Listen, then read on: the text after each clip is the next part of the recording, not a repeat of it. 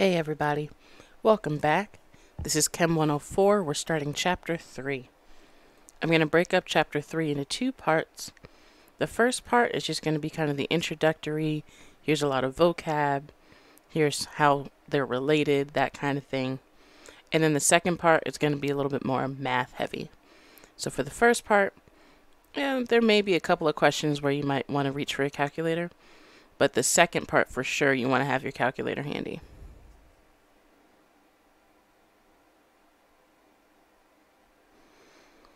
We're going to start off by classifying matter. We talked about matter in the first chapter. It is the material that makes up all things. It's anything that has mass and occupies space. It's a pretty big category. So we're going to give you some vocabulary words to break down what matter is. And then we'll talk about some other things to relate to matter. So we'll start with pure substances and mixtures. Those are kind of the two big buckets that you can put matter into. Pure substances have a fixed or definite composition. They don't change. It doesn't matter where you find it. Doesn't matter. It always has the same composition.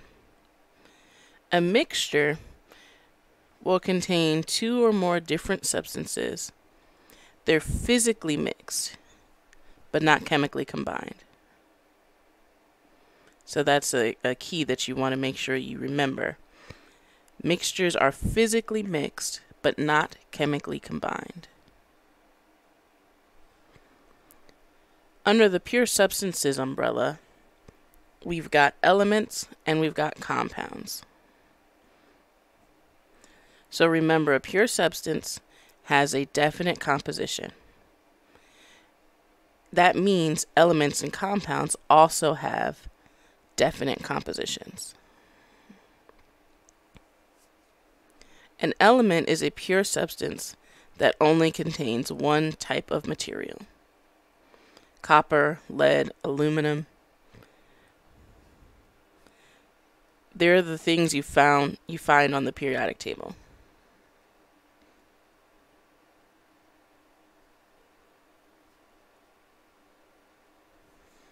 So anything on the periodic table, that is an element. Compounds, you're taking two or more elements in a definite ratio. So table salt and table sugar are two things that we can definitely relate to. Table salt is NaCl. So that definition of one sodium atom, one chlorine atom, those two come together and they form table salt. That's always what table salt is. You never see Na2, right? It's always NaCl.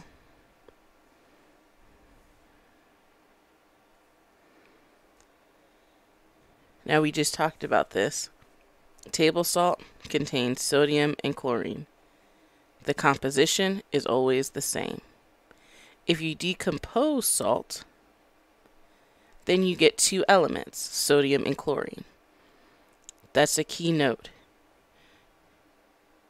When you decompose a compound,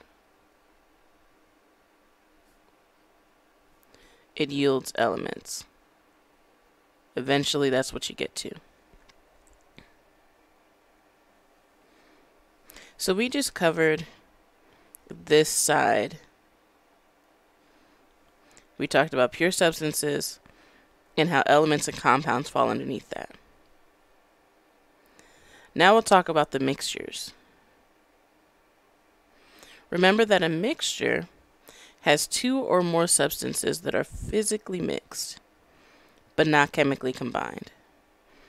You can have different proportions. So you can have a mixture that has the same two ingredients, but those ingredients can be present in different proportions.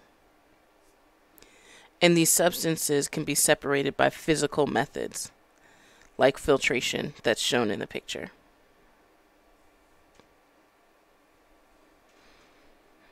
In a homogeneous mixture, the composition is uniform throughout. So you can't tell that you're looking at multiple different substances. One example is brass. Brass is a solid. It's used to make fittings and things of that nature. It's a homogeneous mixture of copper and zinc. You wouldn't know that just by looking at it, but it's a homogeneous mixture. Another example of that would be table salt dissolved in water.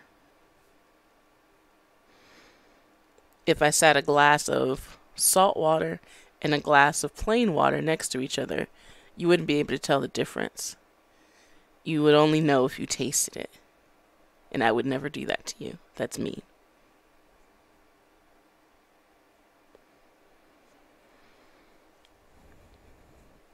Another example of a homogeneous mixture is mixtures of gases.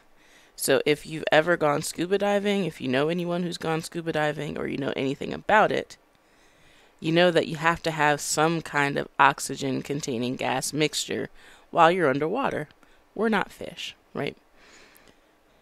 Some of the examples of homogeneous mixtures that you can use while you're scuba diving is nitrox, which is oxygen and nitrogen together, heliox, which is oxygen and helium together, and trimix, which is all three. I ain't doing no scuba diving. You ain't gonna catch me doing no scuba diving. That's about as much as I know about scuba diving. You have to breathe while you're underwater, and you have those tanks on your person. Nope, not for me. If you want to do it, have fun. But I've been put on land for a reason. Okay. We covered the homogeneous mixtures, where you can't tell that they're multiple things mixed together. Now we're covering heterogeneous mixtures. In those, the composition from one part of the mixture to another varies. So if you have a piece of metal and water, this is my generic beaker. Got some water in there.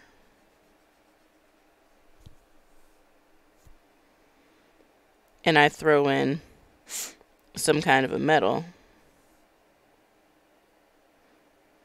Copper is not black, but that's what I have access to right now. That's a mixture. It's water and a metal. But you can very clearly see where the water is, where the copper is, or the metal in the beaker. So it is visibly different. That's the classification of matter.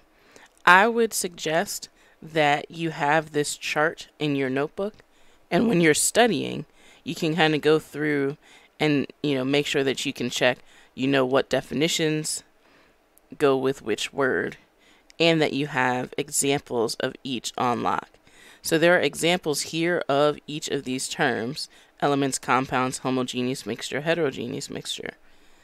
But if those examples don't work for you, I'd encourage you to add some more of your own to, one, make sure that you understand the difference between these terms, and two, you have something that kind of is ingrained in your brain a bit better, so when you're doing your homework and you're doing your exam, you can pull from those examples. Let's do a learning check. Identify each of the following as a pure substance or a mixture. Letter A, there's pasta and tomato sauce. Well, we've got a combination of two things, and we can absolutely physically separate those. So it's a mixture. Aluminum foil is just aluminum, so that's a pure substance.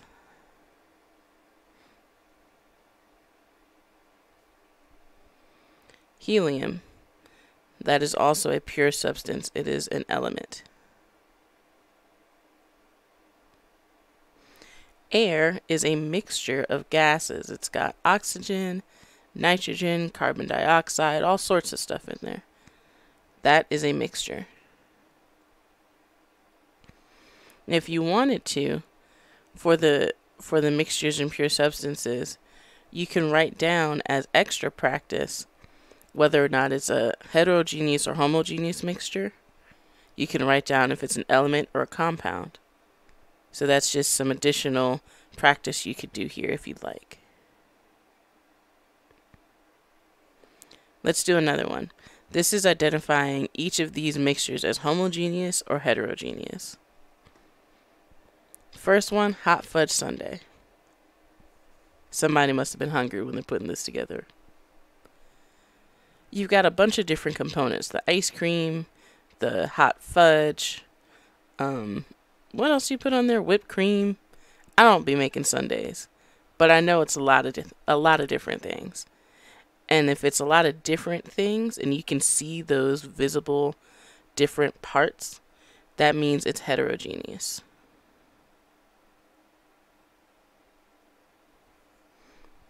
Shampoo. You can't really tell that there's a bunch of stuff in it, even though there are lots of components to shampoo. It all looks like one thing. So that's going to be homogeneous. Sugar water, same thing. If you've ever made Kool-Aid or anything like that, iced tea from the dry mix, you're pretty much making sugar water, right? You're mixing all that stuff together. Maybe it changes color. Maybe it's one of those mystery Kool-Aid flavors. Either way, you can't tell just how many things you're mixing together. It's all one thing. That means it is a homogeneous mixture.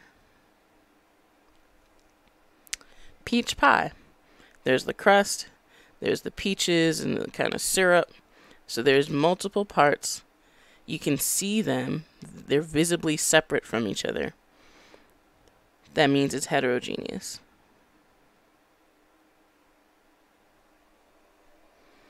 Make sure that you can do these kinds of examples because your exam won't just have, chemical examples. It'll have kind of real life examples as well. Now that we've covered the types of matter, we need to talk about the states of matter and properties so we can continue to build our vocabulary. First, we'll cover solids. And this information you've probably encountered if you had chemistry. And it's just kind of stuff that you encountered even in elementary school and middle school. So this should be some review and some new information. Solids have a definite shape and a definite volume. So you're not going to just crush it, They're not going to expand or compress based on where they are. And the particles are close together in a fixed arrangement. That means that they have high interaction. There's lots of interactions between particles.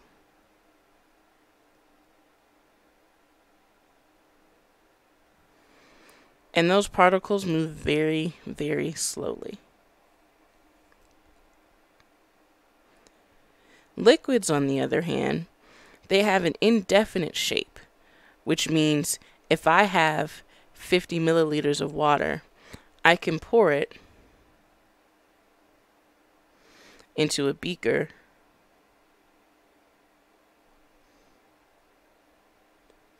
like this, right? A bigger beaker. Or I can pour that same amount into a smaller beaker. It'll just take on the shape of the container that it's in. But the volume of water is still the same. It's still 50 milliliters, like our example, in each of these beakers. It's just that the shape of the water has changed. The particles in water are close together, but they're still mobile. They move slowly, but they are mobile. Since they are close together, they kind of have medium interactions, those particles.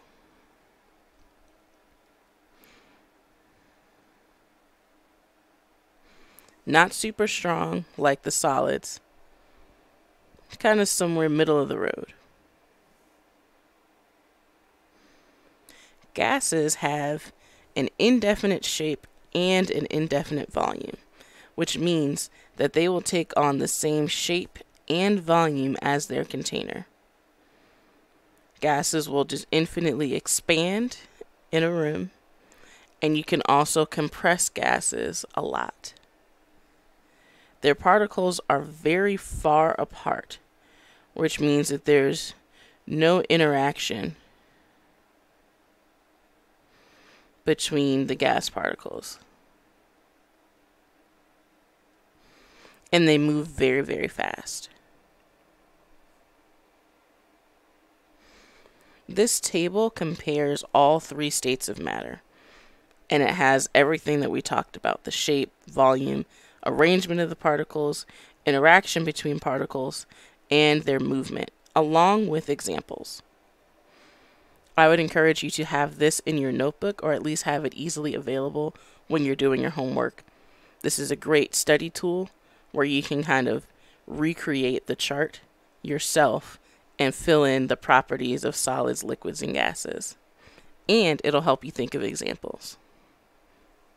Just trying to give you some study tips along the way. Here's another learning check that I encourage you to do.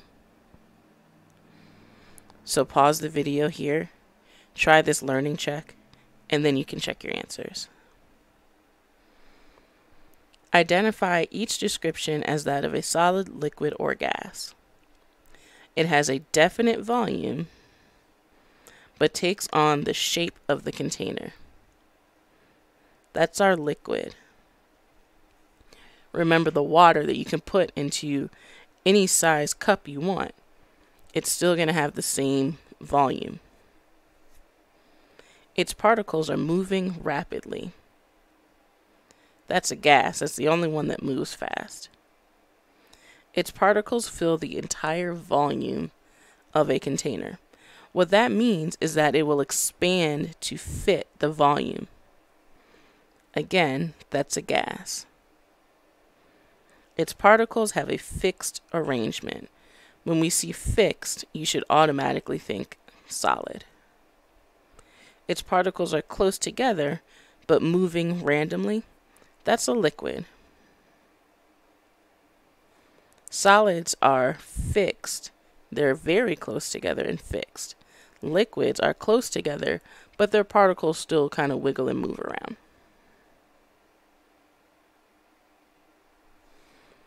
One more learning check. This is to identify the states of matter for each of these.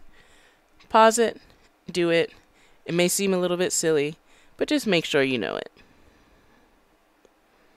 First one, letter A, vitamin tablets. Those are solid. Eye drops are liquid, they better be. And air in a tire is a gas. We'll do more practice of this nature in class.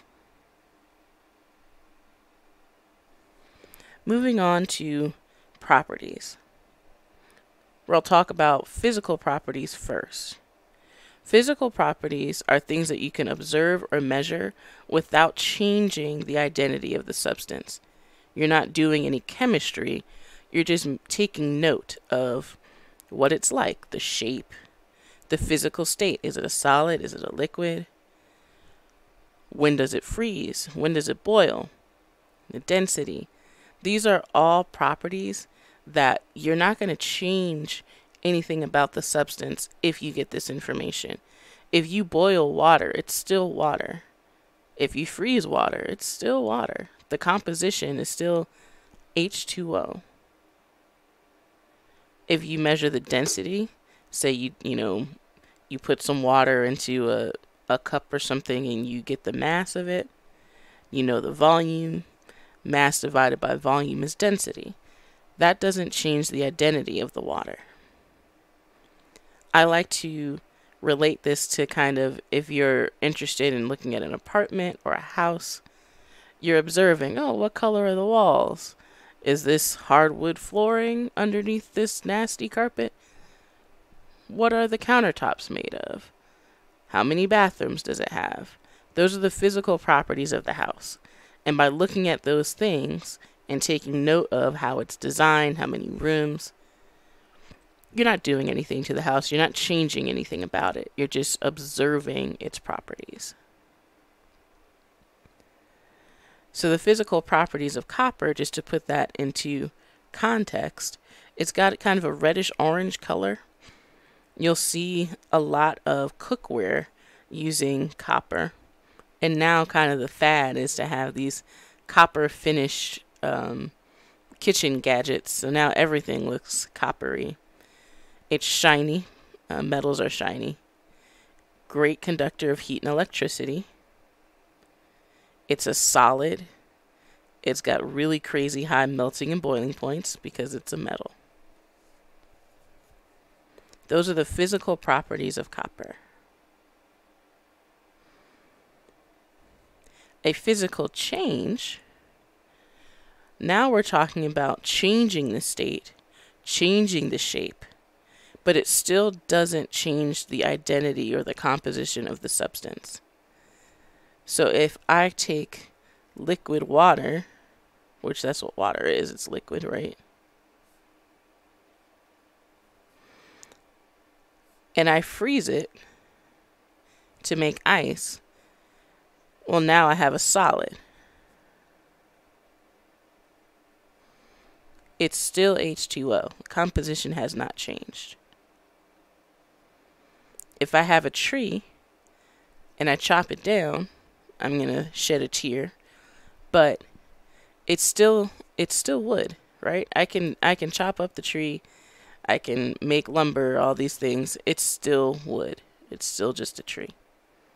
So you can change the physical shape of it. It's still wood. Now let's do a quick practice to identify each of these as a change of state or a change of shape. Chopping a log into kindling wood. We're chopping it up. Kindling wood is just small pieces of wood that you would use to start a fire or to keep a fire going. So that's a change of shape. Water boiling in a pot.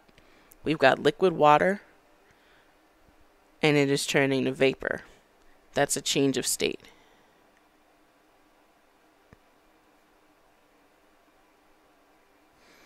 Ice cream melting.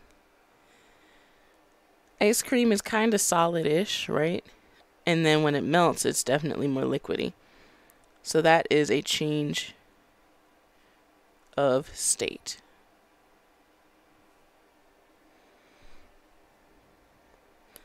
We'll do more practice, of course, in class. But make sure that you get these terms down. That's the biggest thing. There's a lot of terms here. And now that we've covered physical properties and physical changes, we also have to cover chemical properties and chemical changes. You'll want to keep those things separate. So the idea of what a property is versus a change, and then a physical property or change versus a chemical property or change. Again, we'll go over all this in class too. So chemical properties describe the ability of a substance to change into a new substance. So it talks about what kind of reactions can a substance do.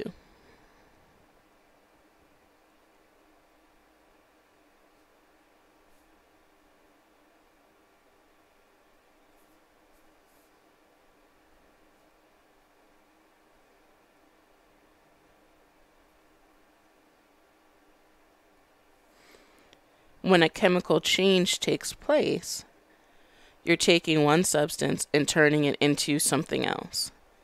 So a chemical change is really a chemical reaction.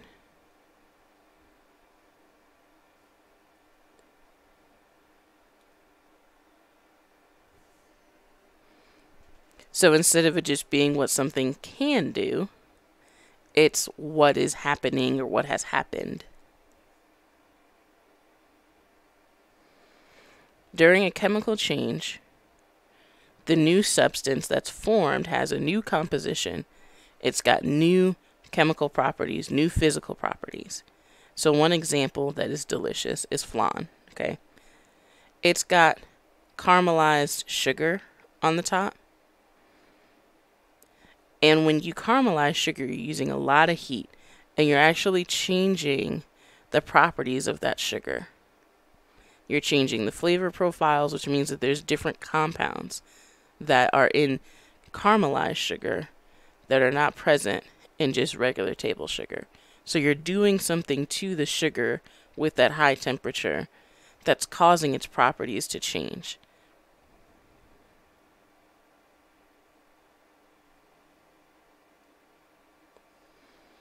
This table has some examples of physical and chemical changes. Be able to tell the difference between the two.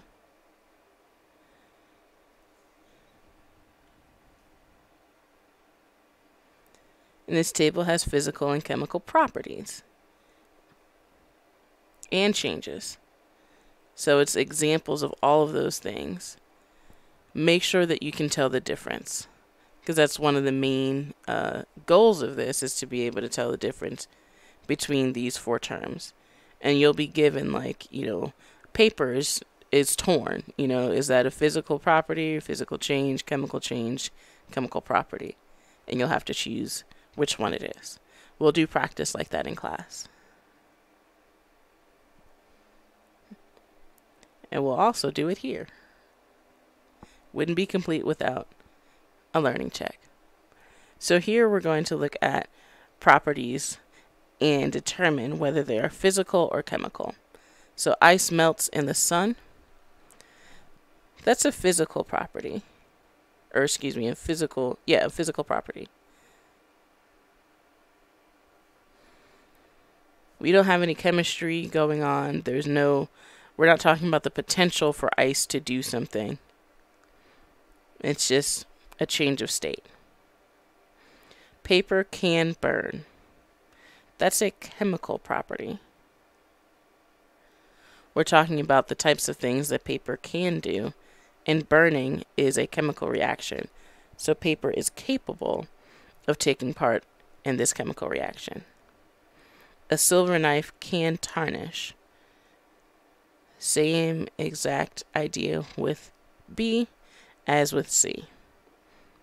A magnet removes iron particles from a mixture. Well, now we're just physically sorting things. A magnet, we're talking about the properties, right, of something, and it's physical. We're not changing the properties of anything. We're not doing any chemistry or talking about what chemistry a magnet can do. We're just talking about a physical property.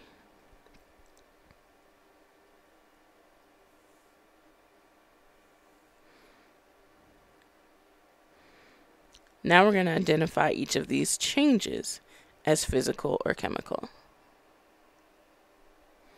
Burning a candle. Whenever there's fire involved, it's a chemical change. Ice melting on the street, that's a physical change. It's a change of state. Anytime you see something about cooking, so you're toasting something, you're caramelizing, roasting, whatever, that is chemical. Heat changes things, and it makes them tasty. Cutting a pizza, that's physical. We're just changing the shape of the pizza. Iron rusting in an old car. Rusting is a chemical reaction. Now, we're in North Carolina, or you may not be. Maybe you're somewhere where it's colder. I have lived in colder states, and rusting vehicles is a real issue. Be lucky if you are in a southern climate. You are lucky. So we've talked about matter. We've given you a lot of vocabulary words. Now it's time to talk about temperature, and we've got a few other concepts. This video, if you noticed at the beginning, I talked about it. This is only part 1. So this is kind of the light work here. Make sure that you tune in to part 2 for the math. Temperature, you already have an idea of, right? It's just a measure of how hot or cold something is compared to something else. We use a thermometer to measure the temperature. There's several different temperature scales. There's Fahrenheit and Celsius, which I'm sure you've heard. We typically report our weather and things like that, recipes, what you heat your oven to, in Fahrenheit. Pretty much everybody else uses Celsius, but hey, that's all right.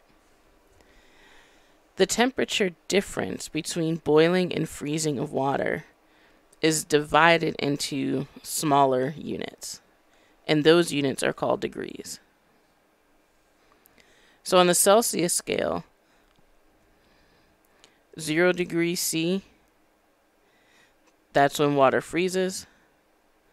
100 degrees C is when it boils. There are 100 degrees between freezing and boiling. Fahrenheit, though, a little bit special. We freeze at 32 and we boil at 212. So there's 180 degrees.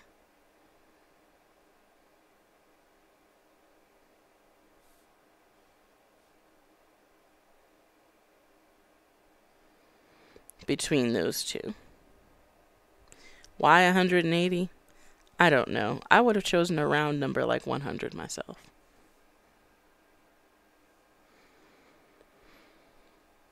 There's also the Kelvin temperature scale. The units are kelvins, which is just a K. There's no degree symbol in front of it. There's no negative temperatures. It's an absolute scale. So when you see 0 Kelvin, that means absolute 0. There's no negative temperatures. The coldest possible temperature is negative 273 degrees Celsius, which is 0 Kelvin. This is a nice visual that compares the 3 temperature scales. So you're looking at the freezing and boiling points of water in 3 different temperature scales. You can also see normal body temperature here in the middle.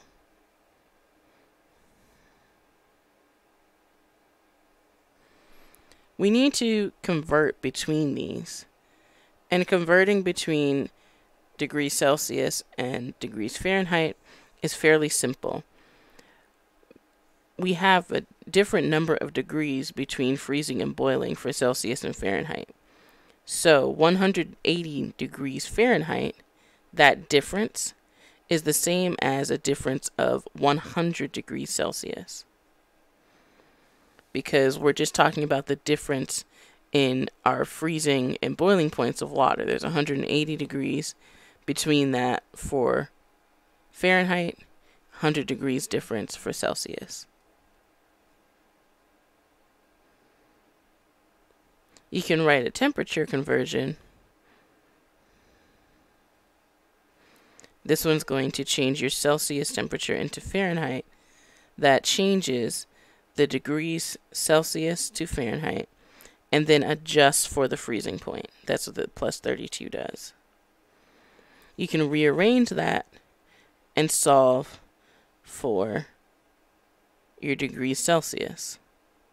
So those 2 equations are going to be handy. You don't need to memorize them. I'll give them to you for the exam. You're going to see it pretty much look like this. There's also converting from Kelvin to Celsius and vice versa. So for the Kelvin temperature, you take your Celsius temperature and add 273. If you want to go backwards, you take your Kelvin temperature minus 273. Note that you cannot directly convert degrees Fahrenheit to Kelvin. You have to go from degrees Fahrenheit to degrees Celsius to Kelvin.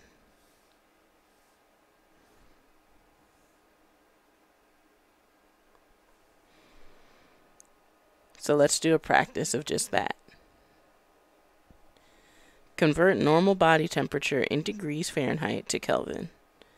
Normal body temperature is about 96.8 or 98.6. And the first step is to convert our temperature in Fahrenheit to degrees Celsius.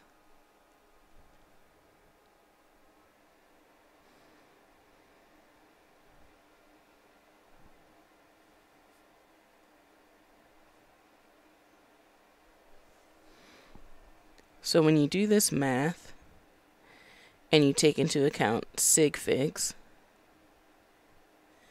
you get 37 degrees Celsius.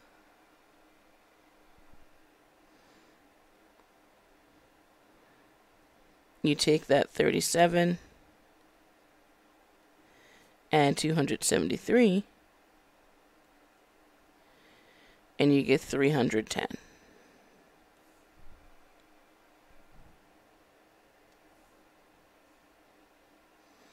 Make sure that you can do this kind of problem.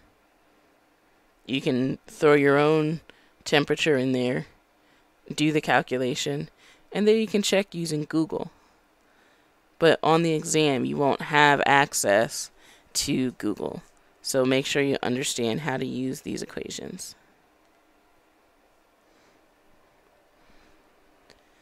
So what have we covered so far? We covered matter. We talked about how to classify matter, states of matter. We talked about temperature, which we can also use to talk about matter. Now we can talk about energy, how we make this matter move. We've got kinetic energy, which is the energy of motion. And this is probably familiar to you if you've taken any kind of high school physics. Examples of this are swimming, water flowing over a dam, that's how you can make electricity, working out. All of those things are kinetic energy. Potential energy is energy that is stored for use at a later time. So the water that's sitting at the top of a dam has potential energy because it can fall down, right? And that's kinetic. A compressed spring. That spring can boing, expand, and that is kinetic. Potential energy is also in the chemical bonds in gasoline, coal, so all of our fuel. Also, people fuel and just organism fuel, food, right? There are chemical bonds between all of the substances that make up our food, and our bodies break that down to make energy.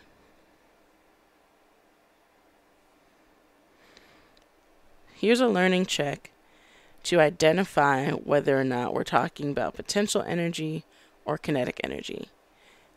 Pause it, do it, double check your answers. Even if it's like, I got this. Just make sure.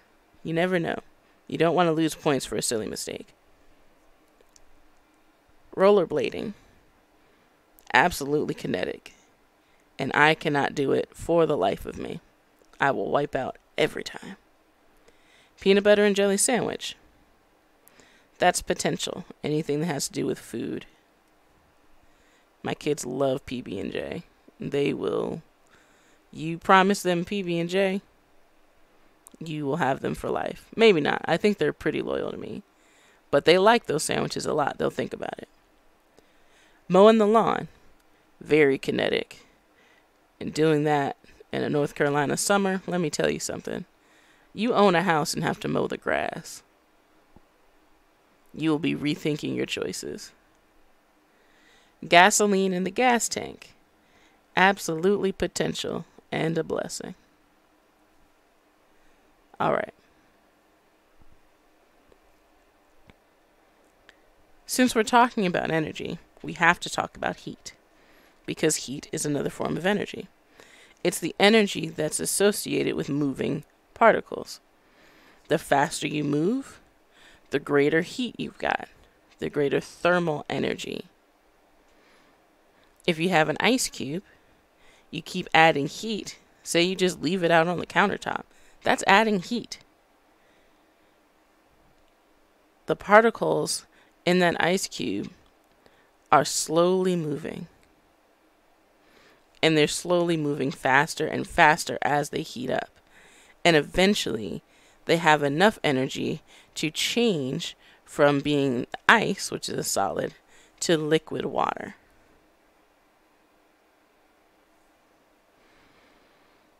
For energy, we use the SI unit joule, which is a capital J, or kilojoules if we're talking about a lot of energy, which is 1,000 joules. Remember, the K means kilo.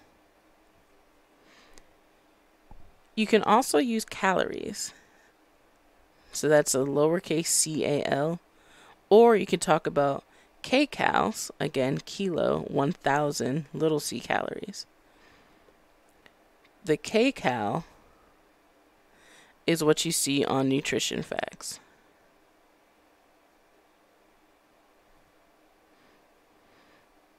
And it has a capital C. That is the same as a kcal. A calorie is defined as the amount of energy needed to raise the temperature of 1 gram of water by 1 degree Celsius. You will absolutely need to know this equality. It'll be provided for you when you're doing calculations. But just be familiar with this. 1 calorie, is equal to 4.184 joules, and that is exact. That is an exact number. So no sig figs to worry about there.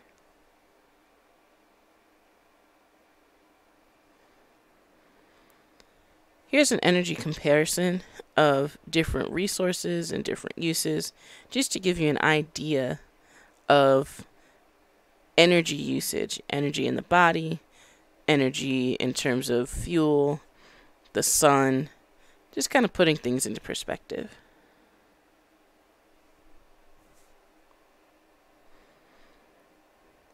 Let's do a learning check. How many calories are obtained from a pat of butter if it provides 150 joules of energy when metabolized? We know the joules. We need to know how many calories.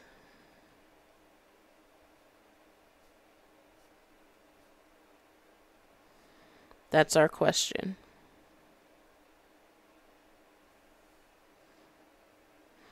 We know this equality. 1 calorie is equal to 4.184 joules. From here,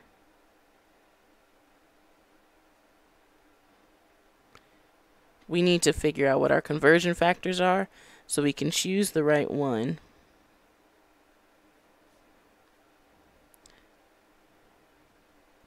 We can put 1 calorie over the joules, and we can flip it around, put the joules on top, and the calories on the bottom.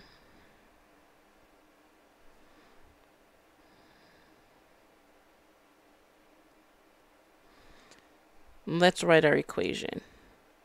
We're starting with 150 joules.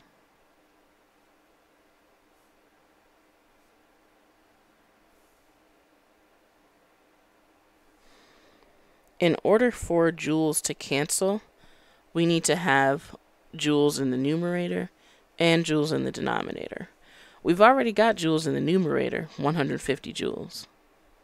That means we need to choose the conversion factor with joules in the denominator. So that's the first one.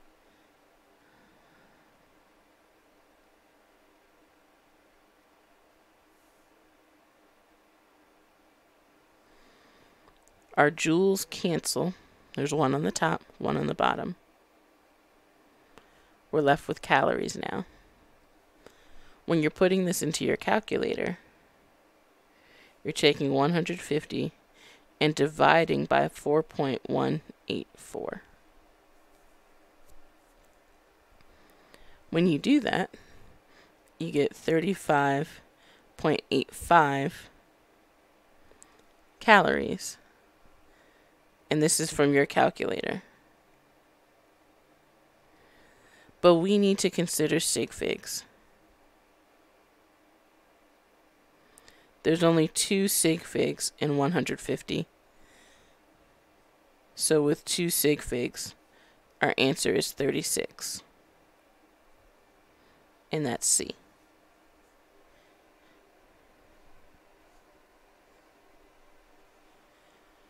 This is an extension of what we've been doing in Chapter 2.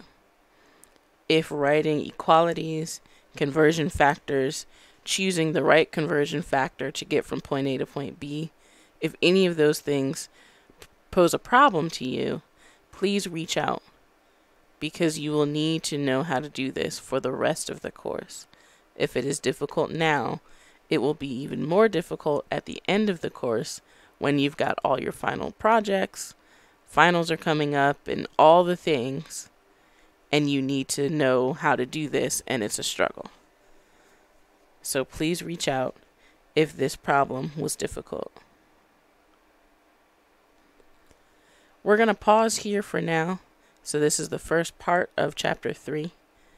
Make sure that you tune in for the next part so you get the full chapter.